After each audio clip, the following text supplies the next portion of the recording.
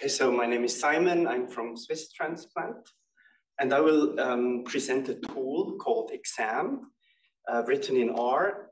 So that means Ex-vivo allograft monitoring, and it's a tool that we already use at Swiss Transplant to do quality control in kidney transplantation.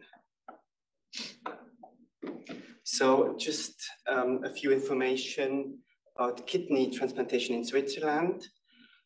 It's the organ that is most often transplanted. So it's almost every day kidney transplantation. And it's also the organ that is transplanted at all the transplant centers that we have in Switzerland. So there are 6, and one of them is also here in Basel, the University Hospital in Basel.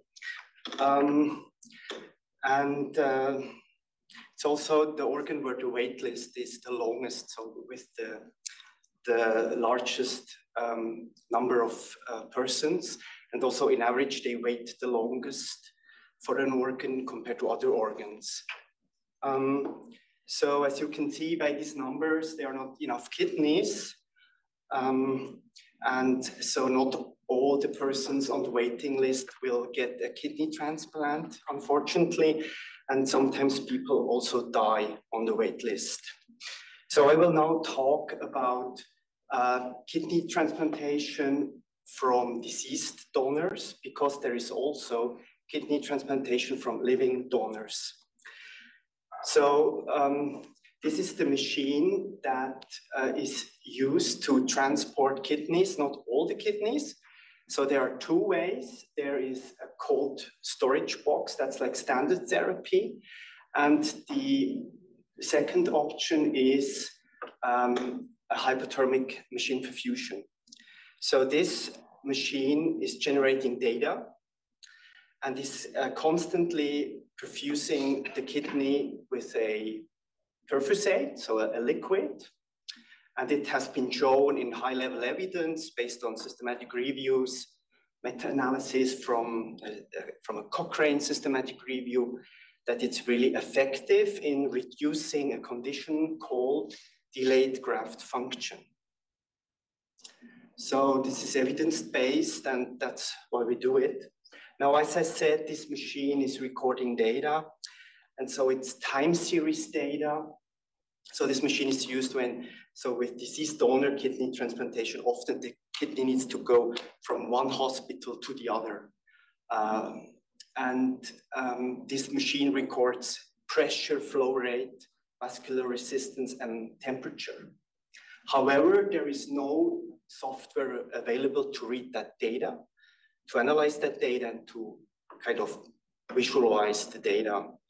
So, and that's why I created that R package. And there is also a preprint available online. It's currently under review. So the software is a dashboard. It's based on the following tools. On Flex dashboard, it's really easy to do. On Shiny, because there is some user interaction. So there is a drop-down menu where you select the data set. Then the figures are in Plotly, so they are interactive. Sometimes it's important to zoom into the time series data to see when something happens. But the core functionality is really in the Swiss Transplant R package that I created. There are all the functions to read this type of data, to process the data, like smoothing of the time series, to make summary statistics, and also some advanced measures for quality control. And so that's how it looks like. So there is a link, you can try it out. Maybe better on a laptop than on a mobile. And the source code is available on GitHub. So we now put a license on it. It is the GPL version 3. So what that means for the manufacturer of that machine is it can use the software, it can read the code, it can modify the code, but they will not be allowed to not share modifications. So when they want to modify that software and also use it, they have to share the improvements with us and with everybody, actually. So I found that is an important aspect. Now you can see the tools on, for example, just on the bottom right, you see the temperature curves in the machine. So that's something which is very important. You see ice temperature blue, and in yellow, you can see the temperature of the liquid that the kidney is flushed with. And then there are also some indicators, some summary statistics where we look at just to make sure that everything is all right with that kidney during transport. And then when you collect a lot of data, you can look at distributions, you can do quality control in terms of what are extreme values, you can monitor quality over time. And what I'm currently doing is to develop an overall quality measure. So I want to have like one number that indicates quality. And I found that the Mahalanobis distance, d square, is really suitable for doing that. So it's basically a distance measure that reflects the distance from a data point to the center of all the other data points in the multidimensional space. And it really works as expected. So here you can see on the right side some subplots with a d square of which is very low, and then it's constantly increasing, and also the time series the temperature gets a little bit more abnormal.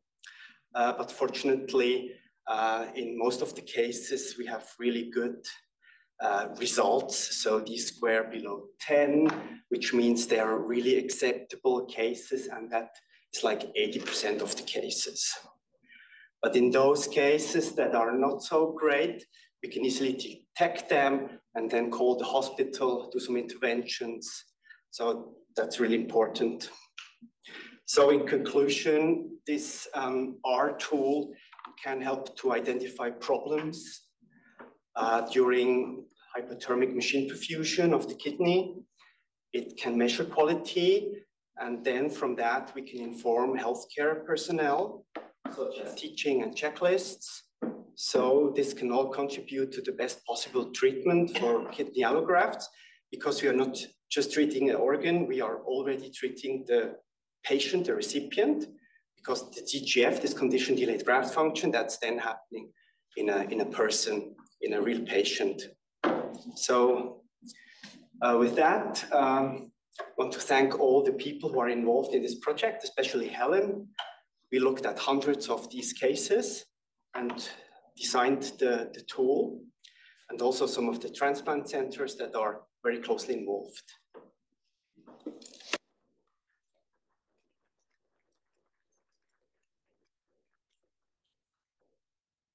Questions? Yeah, go ahead. I'm sorry if I missed it. You might have mentioned it, but when do you look at this tool exactly? In the process of before transplant, after, is it post? Yes, that's so after transplantation, the data is sent to us, and then we look at it maybe a few days afterwards. So it's like after everything already happened. And if we see problems, for example, in one center, we have certain things that happen, we can make an intervention. But the idea would be that surgeons look at the data already when the life port transporter arrives and before transplantation, because they would really like to see that data. At the moment, it's not happening, maybe in the future. Sorry to ask, why is it not happening? Is this technically so difficult to extract the data, or? The data is on the live port. You have to use a USB stick to copy it. But in the hospital, they have no tools to look at that data. So that's why I created that tool. And because of that tool, this will then be possible in the future. But now it's not possible. They don't have the tools. So what they see is on the live port, there is a display, and they see the numbers like pressure, flow, resistance, how it is right now, but not like what's happening in the last two hours, for example, or in the last 10 hours. So in the end, they would need a laptop with the software pre-installed, ready to go. For example, we have to discuss how this is most easily done. It could also be an online viewer where they upload the data and they see like a shiny app. So it already works online. I've provided the link, so please try it out. There are two data sets which are fully anonymized. You can look at it. Good. Yeah. Maybe one more question. Thank you very much for the talk. Do you have some feedback? Basically, if there were problems after the transplant with the patients, so you could maybe also think about building a model or something about it to predict outcomes, or is that is it still too early in the phase, or is that not possible from a data perspective or like regulatory perspective? You mean like when there's a problem during after the transplant, if you can see, oh, this there was like one parameter. Okay. So in this perfusion machine, when it fails and it doesn't perfuse, it's still an ice box. So it still stands therapy. So nothing really bad can happen. Okay. But with that, we can really reduce this condition called EGF. So we really wanted to be under optimal conditions so that we have really this treatment effect as shown in the clinical randomized studies. It's not really our question, but how long can you keep that kidney in this box, having good condition, just to get an idea about which time frame you're actually talking here? It can be up to 20 hours. For kidney, this is the organ that you have most of the time. For heart, there's only 4 hours available. So it really depends on the organ, but kidney you have, in average, the time is 5 hours in the box. So it's between Swiss transplant hospitals. But sometimes kidney goes to Paris by train, for example, then it takes maybe 10 hours, 15 hours. So you have to monitor this all the time, actually. I mean, you have to be, if you see that there are changes, to be able to inform them. No, it's not real time. But ideally it would be, right, in the end. Yes, but then you get a notification at least. Yeah. Like so ideally the transporter should be in perfect condition, like ice and everything, so that you don't have to refill ice, so that everything is, so you don't need to do anything. It's just optimal. Okay, thanks. Interesting. Any more questions? Thank you again. Very good.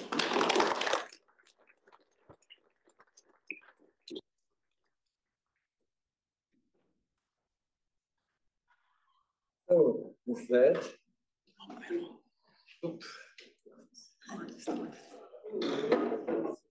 no, there's no concluding slide other than that. Thanks for attending and coming here in such great numbers. That is very good. We hope to expand a little bit on this momentum gained today. So I think for just who's around and is interested, in not Wednesday to come, but Wednesday in a week. I think that is something like the 3rd of August. I don't know.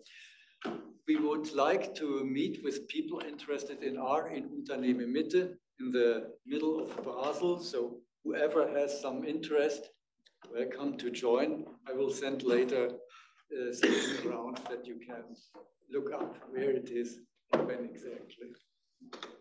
And with that, thanks again for coming and for a lively discussion. We hope we get that more in the future.